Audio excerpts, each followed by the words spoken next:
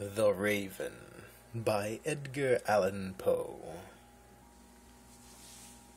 Once upon a midnight dreary, while I pondered weak and weary over many quaint and curious volume of forgotten lore, while I nodded, nearly napping, suddenly there came a tapping, as if someone gently rapping at my chamber door.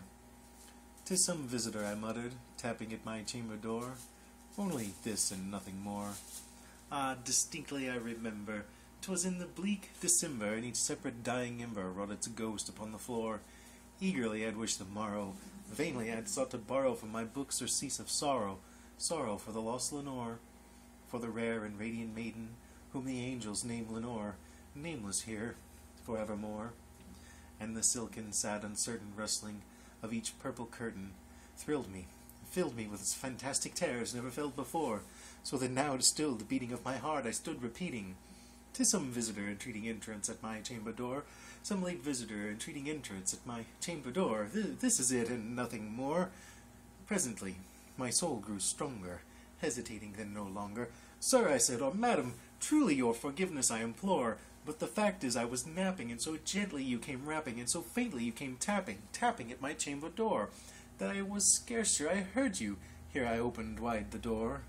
Darkness there, and nothing more."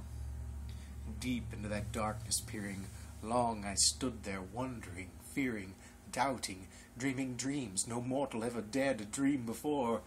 But the silence was unbroken, and the stillness gave no token, and the only word there spoken was the whispered word, "Lenore!" This I whispered, and an echo murmured back the word, "Lenore!" Merely this, and nothing more. Back into the chamber turning, all my soul within me burning, soon again I heard a tapping, somewhat louder than before. "Surely," said I, "surely that is someone at my little lattice. Let me see then what there it is, and this mystery explore. Let my heart be still a moment, and this mystery explore. 'Tis the wind, and nothing more." Open here I flung the shutter, when with many a flirt and flutter in there stepped a stately raven of the saintly days of yore. Not the least obeisance made he, not a minute stopped or stayed he, but with mine of lord or lady perched above my chamber door, perched upon a bust of Pallas just above my chamber door, perched and sat, and nothing more. Then this ebony bird beguiling my sad fancy into smiling, by the grave and stern decorum of the countenance it wore. "Though thy crest be shorn and shaven, thou," I said, "art sure no craven. Ghastly, grim, and ancient raven, wandering from the nightly shore, tell me what thy lordly name is on this night's Plutonian shore." Quoth the raven, "Nevermore."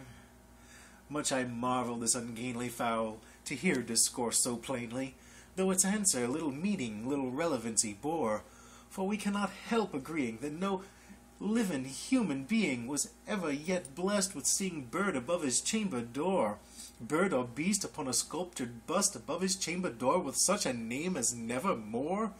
But the raven, sitting lonely on the placid bust, spoke only that one word, as if his soul in that one word he did outpour. Nothing further than he uttered, not a feather than he fluttered, till I scarcely more than muttered, "Other friends have flown before. On the morrow he will leave me, as my hopes have flown before." And the bird said, "Nevermore."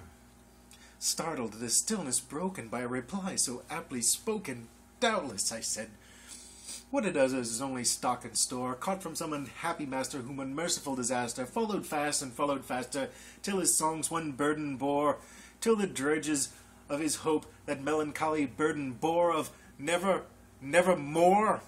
But the raven, still beguiling all my sad fancy into smiling, straight I wheeled a cushioned seat in front of bird and bust and door. Then upon the velvet sinking I betook myself to linking fancy unto fancy, thinking what this ominous bird of yore, what its grim, ungainly, ghastly, gaunt, and ominous bird of yore meant in croaking "Nevermore." This I sat engaged in guessing, but no syllable expressing to the fowl whose fiery eyes now burned in my bosom's core. This and more I sat divining, with my head at ease reclining on the cushion's velvet lining that the lamplight gloated o'er, but whose velvet violet lining with the lamplight gloated o'er she shall press nevermore.